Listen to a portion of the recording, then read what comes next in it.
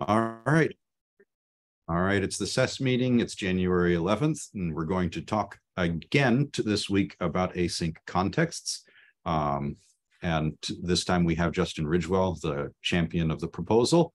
And Mark has been doing an investigation and will walk us through it again. So some of this will be a brief recap of last week's meeting. Yeah, please take it. Welcome, Justin. Take it away, Mark. Okay, so let me, I'm going to say a few words before I start projecting.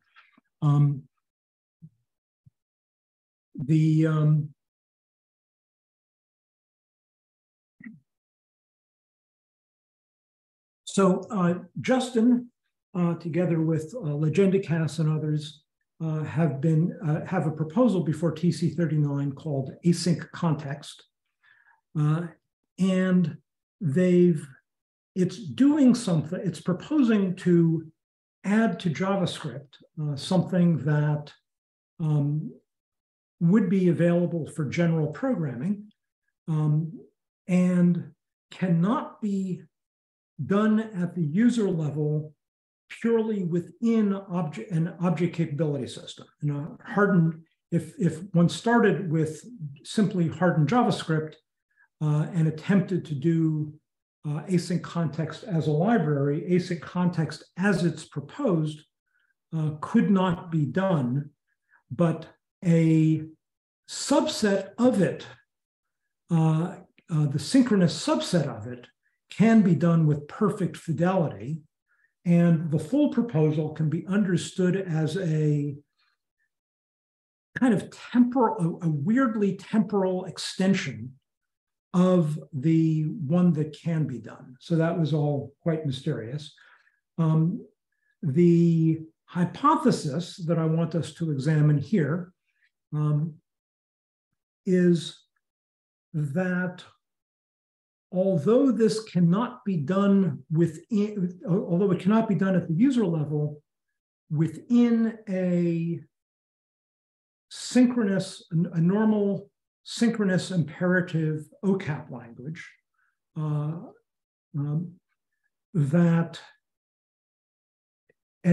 the reason it can't be done is it violates the foundational safety rules. The hypothesis is that it doesn't violate the safety purpose of those safety rules. To put it another way, the safety rules underlying OCAPs, we've spent decades, literally many decades, depending on which community, since the mid-60s when OCAPs were invented, exploring and appreciating the safety benefits that come from the foundational rules.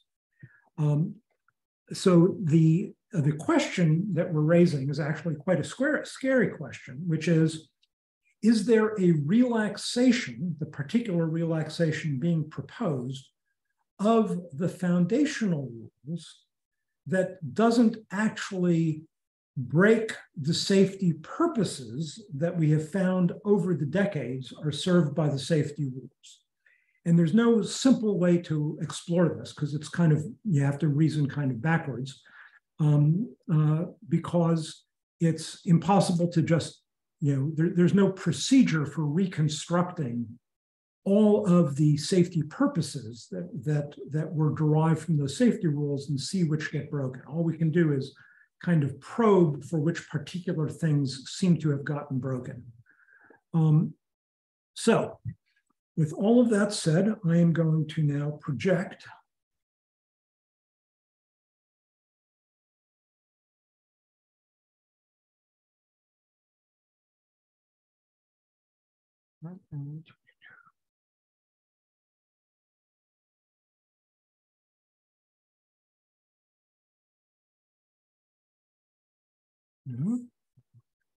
Sorry about the delay here. Trying to.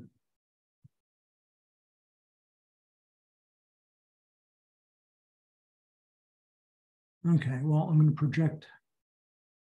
Now I'm going to do this.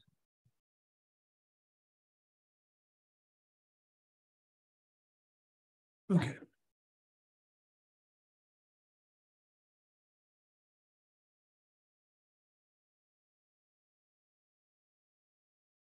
Okay. So this is the proposal itself. And yeah, Legenda Cass and Justin Ridgewell are the champions.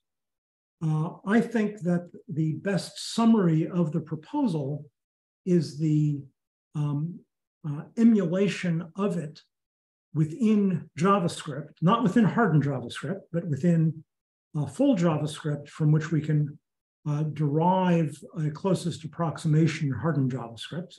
So Justin's slide 11 shows most of the API right here, and this part of the API is equivalent to something one could code in hardened JavaScript without breaking the rules. So this part of the API by itself is equivalent to the Justin's earlier slide on slide 6, which, as you can see, has only changed the name AsyncContext to SyncContext. This one is equivalent to something that's safe. But the thing about AsyncContext on slide 11 is that it is understood to be combined with this wrap function. And there's 2 levels of ambition with regard to wrap. Oh, and Justin, please interrupt me if I'm getting anything wrong or if there's some crucial detail that needs to be interjected. So it's understood, and so it should be understood in terms of this additional wrap function, and with the functionality of the wrap function added, you now have a semantics that cannot be coded in a declarative OCAP language, including cannot be coded into hardened JavaScript. And there's 2 levels of ambition for the wrap function. What wrap does is it captures the async context bindings collectively, which are normally associated with being in a particular temporal context, executing in a particular point in time. It does sort of the equivalent of closure capture of it. It creates a closure that captures the collective async bindings. All these terms I will be coming back and explaining, but it's easier to just state it and then explain it. Captures all of those temporal bindings collectively, such that when the resulting closure returned by wrap is executed, all those collective bindings associated with that temporal context are restored. And the 2 levels of ambition with wrap is wrap could be exposed directly, which is what they propose on slide 14, or that's the higher level of ambition. The lower level of ambition is that wrap is to be understood only as being encapsulated within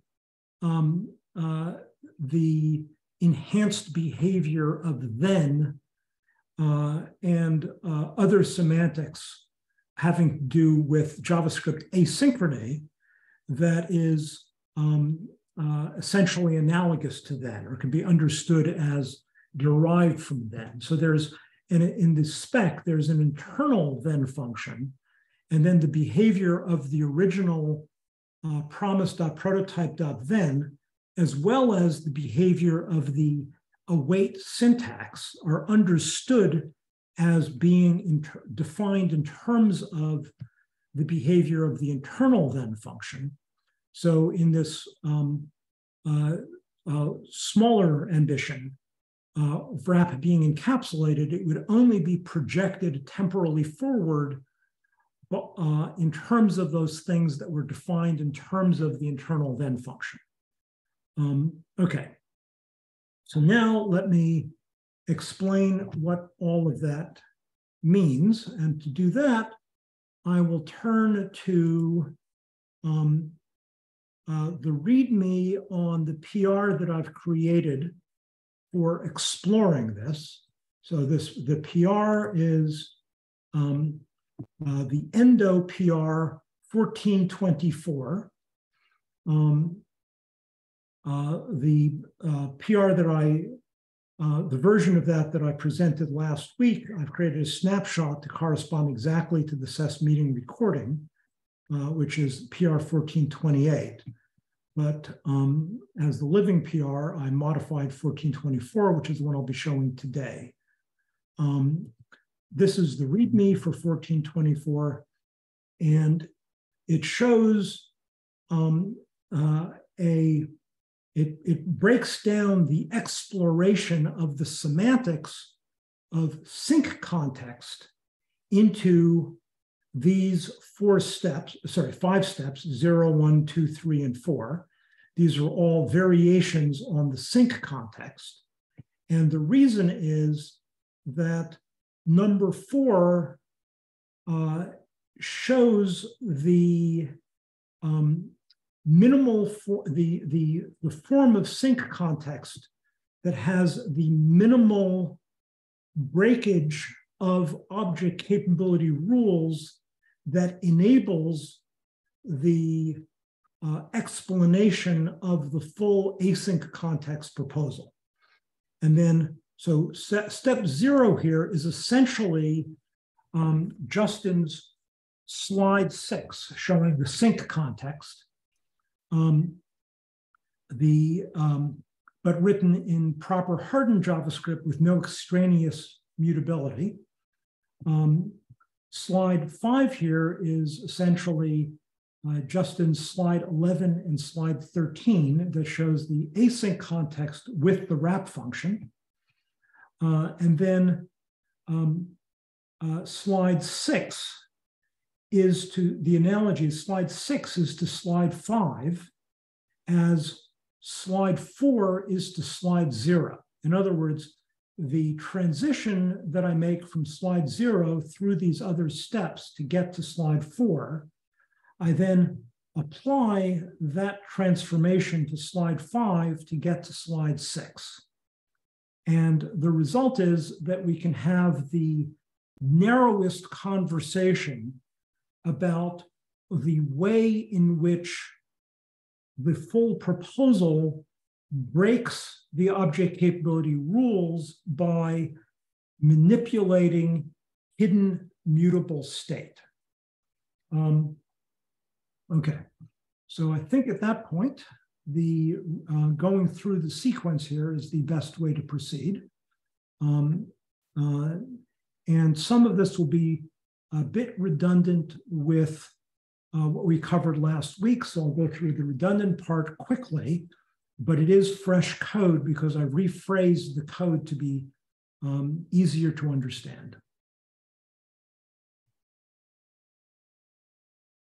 Okay, so this is essentially Justin's slide 6, but written in proper hardened JavaScript with no extraneous mutability. So the no extraneous mutability is by hardening the sync context class, which freezes the class and then freezes everything that's reachable by property and prototype traversal, starting with the class, which means it freezes the class, it freezes the prototype, and it freezes all of the inherited methods.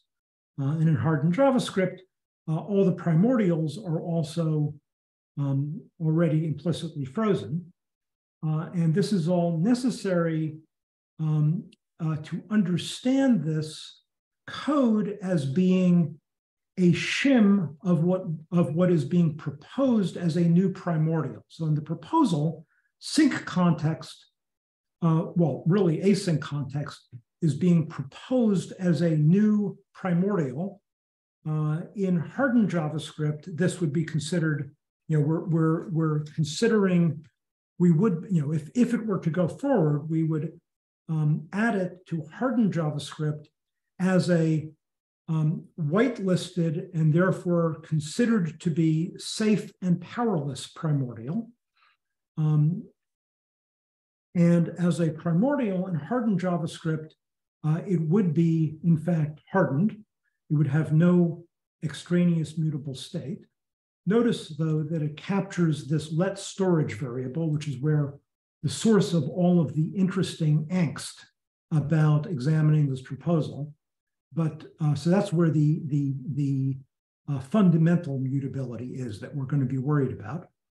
But also, I'm also added this constructor here to harden the instance so that we're getting rid of the extraneous mutability of the instance. There's no own properties of the instance, so this isn't changing just in semantics at all. It's just doing it the way it would be done so that there's no additional mutability that confuses the issue. Okay, now, what is this? To understand what this is doing, I'm going to take us first to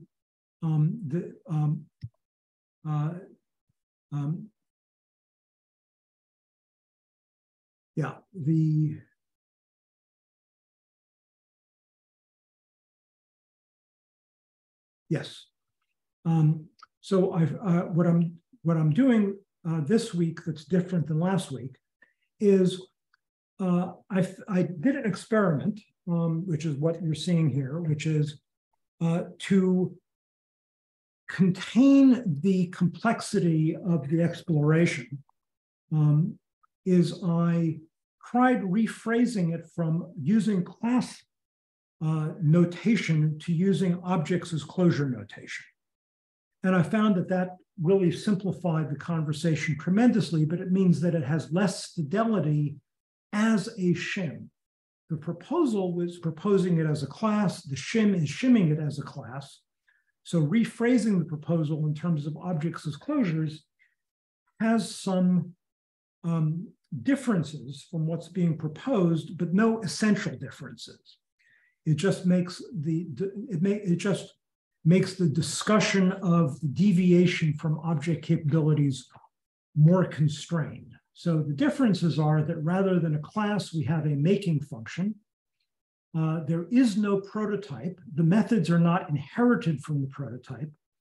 Rather, the methods are own properties of the async context instance, but it's still the case that it breaks the rules because there's still a mutable variable, this outer let variable they close over, which would not be allowed if the maker were to be admitted as a powerless primordial.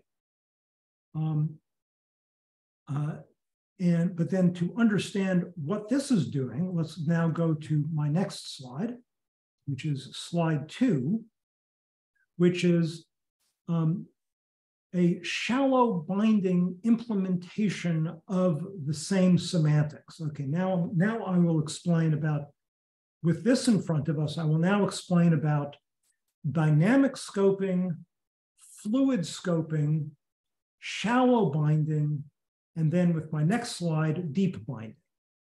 So these are all concepts from the historical literature on Lambda languages, in particular Lisp. Actually, instead of saying Lambda language, say Lisp language, the history of Lisp languages. So Lisp was understood as from the beginning as being very close to the Lambda calculus, but the original Lisp, John McCarthy's Lisp in the 1950s, deviated from Lambda calculus by using dynamic scoping rather than lexical scoping. In dynamic scoping, a variable use is looked up, to find the corresponding definition. What's the value of the variable? You have to figure out what's the binding occurrence that determines the value of the variable. And in the original Lisp with dynamic scoping, you found the binding occurrence by literally looking backward stack frame by stack frame until you found a stack frame that defined the binding for that variable name. And that's obvious, to modern eyeballs, that's obviously non-modular and unstructured, and in fact creates all of the problems that you would expect it creates. But they went surprisingly far with that. And then in the early 70s, there was a rediscovery through actors of the power of lexical scoping and lambda calculus that the Lisp languages were missing, and that led to the creation of the scheme language, which was the next version of Lisp, and then that and scheme was a purely lexically scoped language. It's very, very close to an object capability language, as shown by the object capability schemes that were then later derived from it. Essentially, all modern languages are descendant from, are lexically scoped languages. And if they're in the Lisp tradition, they're very much descendant from that rediscovery in scheme. So to understand the difference between lexical scoping and dynamic scoping, you can think of both of them as defining intervals over which a variable is bound to a value, where those intervals can be nested. So in lexical scoping, the intervals are, let's say, defined by open curly brackets in JavaScript. So the open curly bracket, closed curly bracket, defining a scope where the scope contains a variable definition. That variable definition is the one that determines the meaning of a use occurrence of the same variable name within that interval of text between the open curly bracket and the closed curly bracket, except for scopes in which that variable definition is shadowed, which are nested open curly brackets, closed curly bracket intervals that contain a different definition of the same variable. The dynamic scoping can be understood as also in terms of nested intervals doing shadowing, but now the nested intervals, instead of being textual, are temporal. So it begins with a function call creating a stack frame that contains a definition of a given variable. It ends when that function call returns. And while that function call is on the stack, it is shadowed by another nested function call that defines a binding for the same variable name. So the nested intervals are associated with name over a given temporal interval, whereas in lexical scoping is associated with the name over a given textual interval. And Common Lisp, by the way, is mostly lexically scoped, but preserves dynamic scoping in the original Lisp sense, which is associated with the variable name, where there's no special privilege in being able to mention the variable name. Fluid scoping was an invention by scheme programmers to recover some of the power that they associated with dynamic scoping, but to do that within the rules of lexical scoping in a sequential imperative language. And scheme, unlike actors, is a sequential imperative language. And this slide over here explains how they did that. So now, and this slide over here, by the way, this one does not break any OCAP rules. This is perfectly fine hardened JavaScript code. It's perfectly fine hardened JavaScript code for being a shim for a new primordial, which is therefore needs to be immutable and powerless. And the maker here is top level and hardened, and therefore does not close over any mutable state. It makes instances, this return of hardened open curly of these two methods, and the instances are mutable. They close over this encapsulated state variable, and they mutate it. And the way to think about what this is accomplishing is the instance is now a first-class object from an OCAP perspective. You either have access to the object or you don't, and you only have access to an instance if you're granted it. Because the maker is global, is ambient, anybody can make new instances. That's considered to be not something that we intend to deny. We intend to enable anybody to make new instances, which is unthreatening because anybody could have written this code anyway. But the instances are genuine capabilities that enable communication through this mutable state, which is not surprising because the instances themselves are mutable. We're going to say that the instance represents a fluid variable. So the difference between dynamic scoping and fluid scoping is the analogy to a dynamic variable is now a fluid variable, where the fluid variable is no longer designated by a textual name. It's designated by a first-class object, or designated by the capability that designates this first-class object. And now this object has two methods. The particular API here is derived from the AsyncContext proposal, but it's understood as analogous to any fluid scoping system. The two methods are run, where you give a new binding for the fluid variable, where that new binding should be in temporal scope during the call to the callback. So CB is a callback, which is called over here. The arguments are just for convenience here to be spread out over there. There's nothing fundamental about that. But what's going on here is that the implementation is remembering the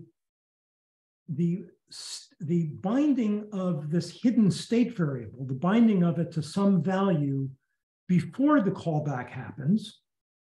It's then assigning this value to the state variable just during the call to the callback. And then when the callback finishes, it's restoring whatever the previous value of the state variable is.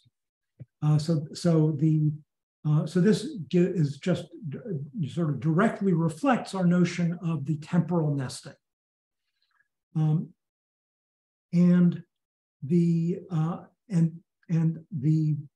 To read the current binding, to do the equivalent of reading of the way a use value of a variable reads the current binding of the variable, there's the get method on the fluid, the fluid variable instance object that simply reads the state. Now, when we talk about variables, we have in JavaScript let variables and const variables, which are lexical concepts. In both cases, the association of a use occurrence to the binding to the defining occurrence is lexical, but let variables support this additional concept of assignment. I should make very clear here, and that was also the case, by the way, with some of the scheme implementations of fluid scoping. I should make very clear here that over here we're doing the temporal analogy to const, not the temporal analogy to let. It's only on spawning the nested temporal interval that we can associate a new value to the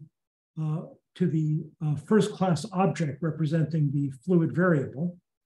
And during that, we can only read the corresponding binding. There's nothing analogous to assignment during that interval.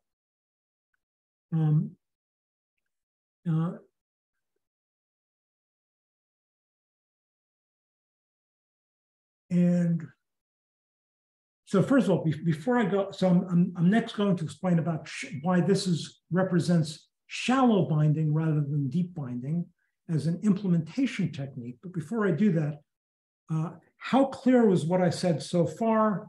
And any questions or any corrections or any important additional explanation that I omitted?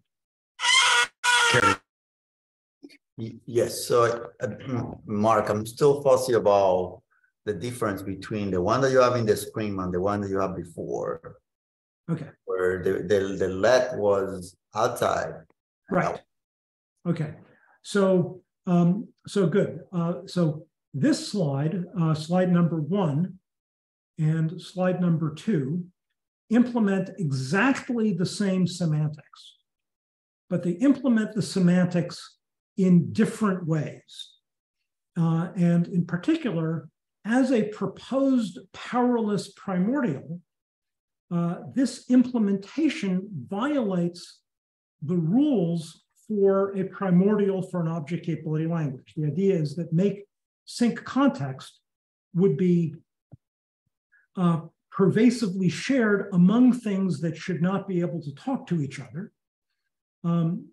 But even after hardening it, the primordial object, the maker, has access to this mutable variable, which it in fact mutates. So to make very clear, in the sense in which this violates the rules, let's see, is Peter here today? Nobody from Moddable is here today, I can see. So Peter was here last week, and I verified with him that what I expected, which is this code, make async context, passes his purity checker. Make async context has no hidden mutability. So after hardening, there's no mutability left. It is pure. The instances would fail the purity checker because they capture the state variable, but the state variable is only per instance. Moddable purity checker applied to make async context over here on slide 1 fails the purity checker. And it fails the purity checker because this function has captured this mutable state. And the mutable state is this code would not work if we changed that let to a const. And furthermore, the value of that mutable state is itself something mutable, this map, where the map itself also has essential mutability that we'll be coming back to. So this actually fails the purity checker on 2 grounds. It fails because this is a let variable that's actually assigned to, but even if this were a const, the value of the variable is itself something that is essentially mutable. And therefore, sync context, because that mutable value is reachable from it, this maker object is also not pure. And therefore, by that check, would normally be disallowed as a primordial. In Moddable's case, we can make this very, very concrete with regard to the issue of what can go into ROM. Over here, make async context can just go into ROM in the Moddable implementation for embedded, can just go into ROM with no extra bookkeeping to emulate mutability. Whereas this implementation of make async context on my slide 1 could not go into ROM without some magical extra bookkeeping. So that part I get it. That part I get it. My question is, what is the difference between the two of them in functionality? Because in functionality, there's zero difference, and that's really the point that I'm making, is that the observable semantics is identical, and therefore this slide is actually safe in terms of the semantics it presents. And because this one is safe, in fact, even this slide is safe, which is Justin's slide 6.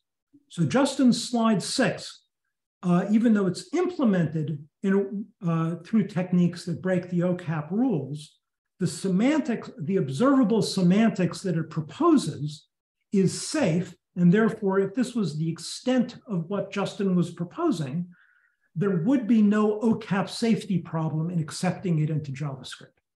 So maybe the question is really for Justin on line 19. That's the one that confused me, because you're creating a new map and you're passing storage to it. So the reason the code is written this way is because it will build into async context, which is the actual proposal. I'm using sync context in order to build an understanding and then transforming that into async context that actually has the behavior that's modeled. The code between sync context and async context is 100% the same, minus the class name binding, that the class name is changed. So the map clone that happens on 19 and the set that happens on 20 is in this code because it has to happen in async context in order for async context to behave correctly. But in sync context, the reason it isn't necessary is because it only ever accesses its own key on line 20 and on line 30. Mm-hmm. Although it has access to the full map, it only calls that map with this value, which is the async context, the sync context instance.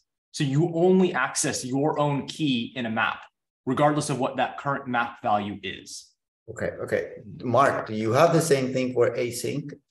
Yes. Yeah, he'll build into it later in this. Yeah. So let me just go back to my README so I can explain the entire expository sequence. And also we're down to 15 minutes, which is really actually 10. Okay. So once again, it's more important to get this right than to get this fast. And so I'm going to hurry through. I'm going to complete the current questions and explain as much more as I can explain. But we're clearly going to need to continue this in later conversations. I think we might be able to skip directly to 4 and then 5 and 6 and skip 2 and 3 here.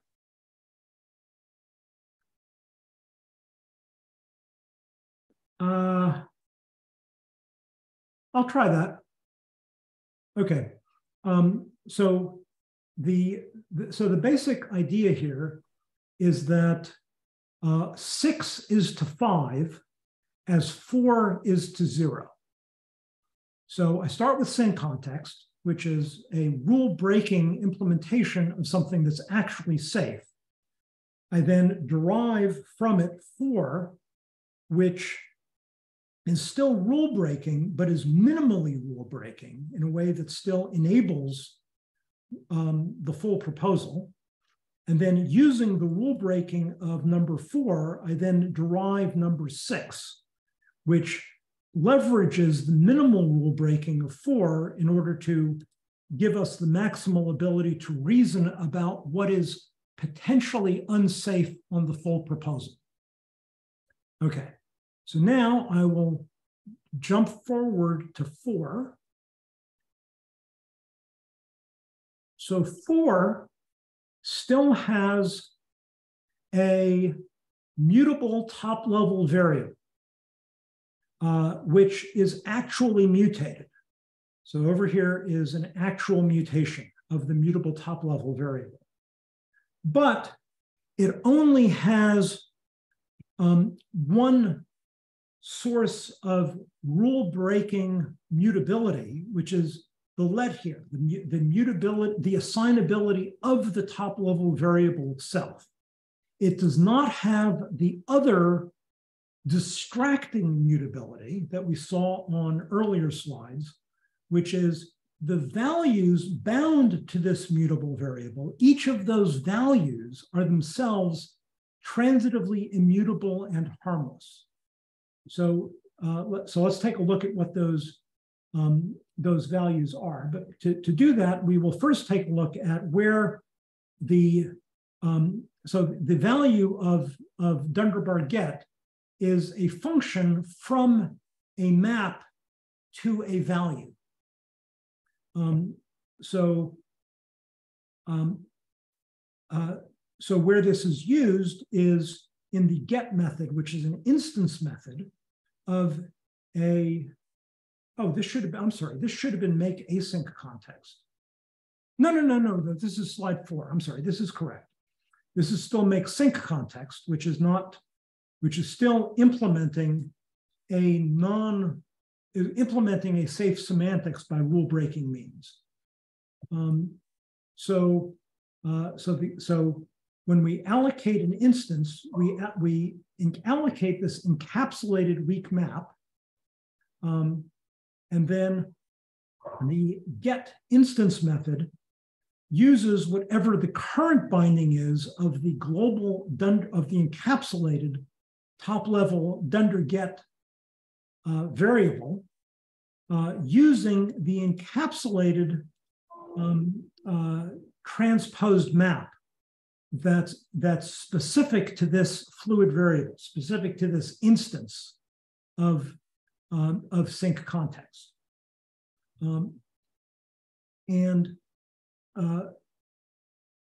So what we're doing here is we're saving the previous. So each value associated with Dunderbar get it represents a different temporal interval. So we're stacking up the previous temporal interval into this prev variable. We then create a frozen, empty, immutable object. Just a frozen empty object, which therefore is powerless and immutable, but has a unique unforgeable identity, which is key.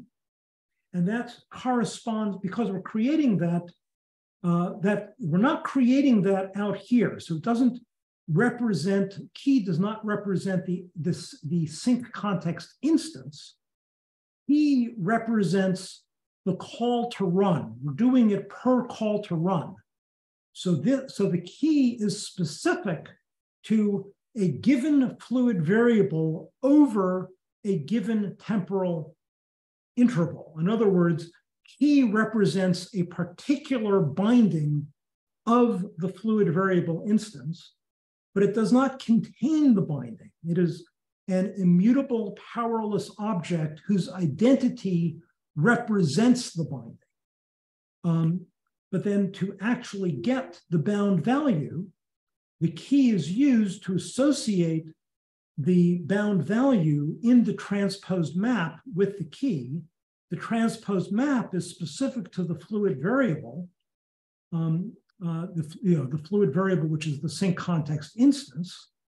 So the value is still specific to, is bound to this fluid variable as of this temporal interval. And then having created that binding, then we create this binding of the global get variable that maps from any map to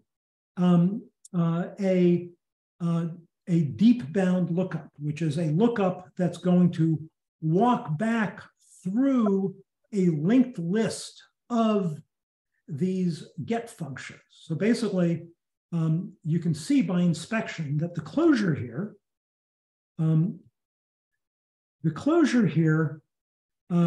is capturing key and capturing prev. That's the lexical variables captured by the closure. So to verify that the closure is pure, we verify that key is itself a pure object. Key would pass Modible's purity checker. Prev is the value of the previous binding of key, and therefore by induction it is pure, and therefore this closure has captured no mutability, and by hardening the closure, the new binding of get is pure. So that's pure, and then having done that binding to the global get, we now call back call the callback. And the key thing about calling the callback in this context is that that projects this temporal interval across any other use of fluid scoping to further rebind the global get variable. And then when we exit the temporal interval, we restore the previous context. So now, this code, which is Justin's slide 11 and 13, this part over here of Justin's slide 11 is identical to Justin's slide 6, except for the name change from sync context to async context. But then Justin's slide 13 adds this wrap function, which makes use of the shared top-level mutable variable storage. So turning that into the corresponding rule breaking that has minimal distracting mutability so that we can reason most narrowly about the danger. This code up here, make async context, is equivalent to my slide 4, except for the name change. But what the wrap function does is when wrap is called, during the call, it captures the current value of the shared mutable get variable. In other words, it captures the temporal context that is giving a binding to collectively all of the fluid variables that have ever been created using this maker. And the maker is assumed to be pervasively available. So you can say that this capture variable is capturing collectively all of the fluid bindings associated with the current instance in time, the current temporal context associated with now. And then when then it's going to return a hardened form of that closure. That closure, when called, will stack the temporal context, stacked the collective binding of all of the fluid variables at the point where the closure is called. It will then restore the collective bindings associated with the moment when wrap was called. It will then call the callback, call the function that's being wrapped with the restored captured scope, and then when this function completes, whether it returns or throws, when it completes, the previous binding before the wrapped function was called is restored so that nobody outside that call sees it.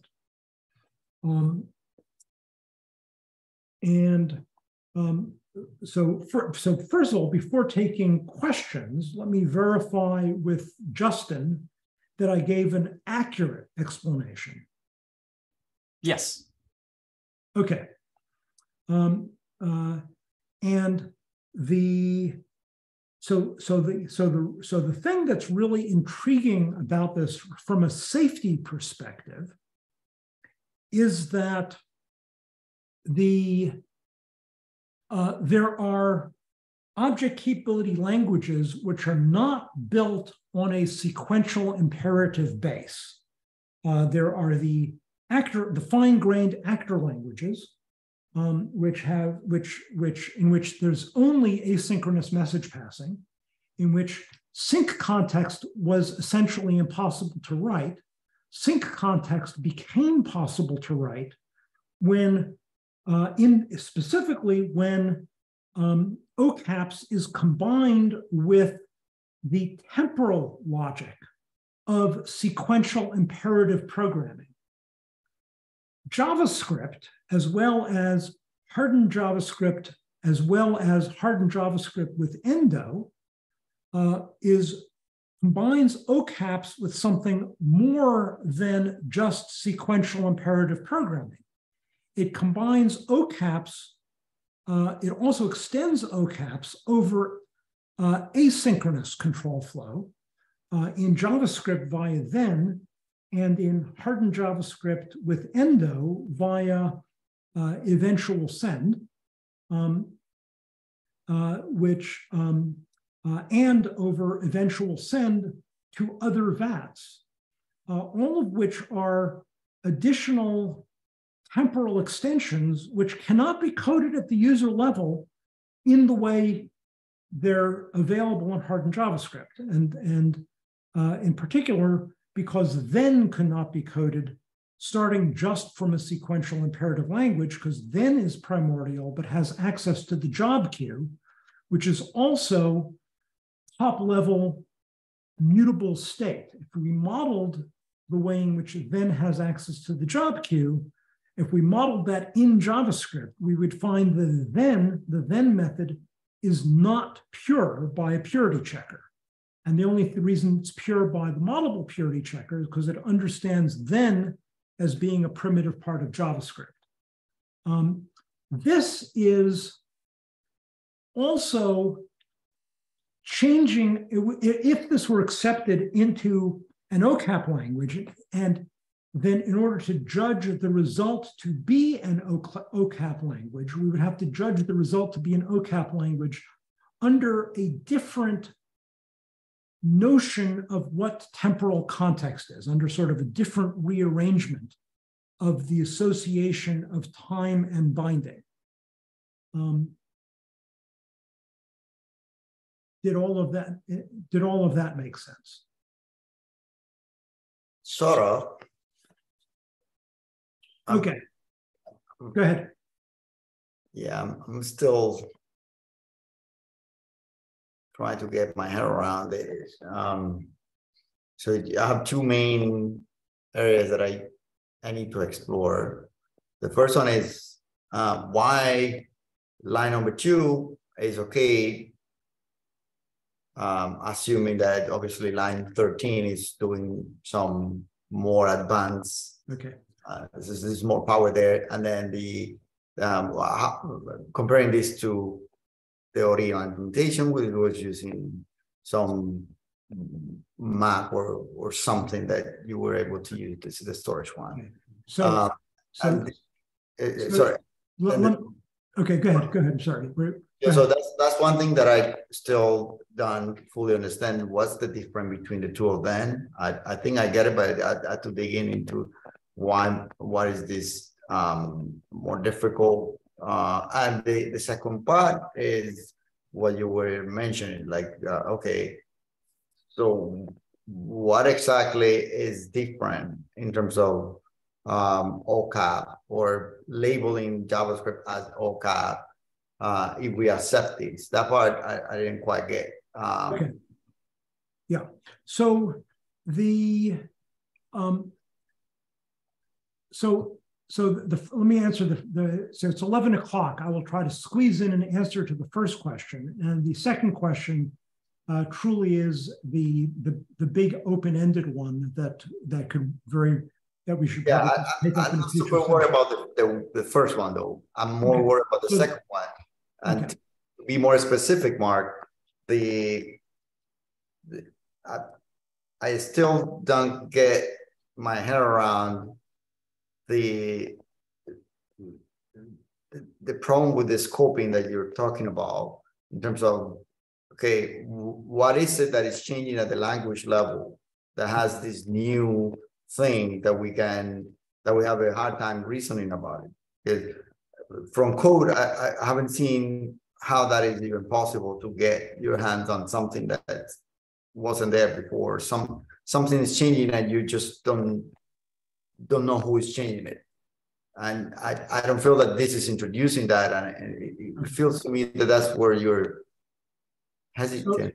Right. So the weird coupling, the weird communication between parties that would not be possible under normal OCAPs in a sequential imperative OCAP language, that is possible in this extension, is that let's say that Alice and Bob are both inside the same hardened JavaScript system. And they're therefore sharing the same make async context primordial. Okay. And Bob makes a fluid variable, instantiates make async context to create a new instance. And then Bob makes two calls to Alice through a membrane, let's say, where the membrane is going to prevent anything mutable, any direct access to anything mutable from going through the membrane. So the membrane is imposed, let's say, by Carol, that's trying to really reason about limits on the communication between Alice and Bob. Carol's trying to make it very hard for Alice and Bob to communicate in ways that Carol cannot monitor. So far so good. Okay. So now, Alice, during the call from Bob, calls back into Bob. And Bob can tell that the time at which Alice called back into Bob is during Bob's call to Alice by virtue of the fact that Bob's own fluid variable, which he was not able to share with Alice, the AsyncContext instance could not be shared with Alice because of Carol's censoring membrane. But during the callback, Bob can tell that the fluid variable has the binding that Bob gave it because it was called back during the call to Alice. But so far, there's no problem because one expects in a sequential imperative language that Bob could tell that he's called back during the call to Alice anyway. Now, let's say that we're in Justin's full proposal. Now, Bob calls back to Alice once, binding the fluid variable to true, and then Bob calls to Alice again, binding the same fluid variable to false. And then each time Alice has done wrap to capture one of those contexts. So the first time Alice calls the wrapped closure that calls it A, and the second time Alice calls the wrapped closure B. At some later time, when everything is returned, there's nothing on the stack anymore, but Alice spontaneously calls some object of Bob's, again through the censoring membrane, calls some object of Bob's that Alice has access to. Alice has been given, Carol has allowed Alice to have access to. but has censored all of the parameters. Let's say it can pass 0 parameters. So Alice now calls some objects of Bob passing 0 parameters, but depending on whether Alice calls it using her A wrapper closure or B wrapper closure, she communicates either a true or false to Bob. She can communicate 1 bit of information to Bob, which is which of Bob's calls to Alice did Alice temporarily capture and use for the callback? And Carol, monitoring the censoring membrane, it looks like such an additional bit of communication was not possible.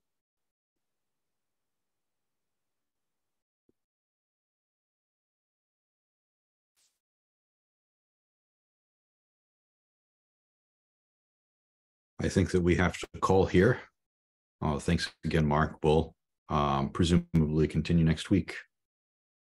Okay, very good. And I will, because I went over in a less confusing manner what I went through last week in an adequately self-contained way, I'm going to refer the FRIAM folk to this recording and not the previous recording. Sounds good. All right, thank you.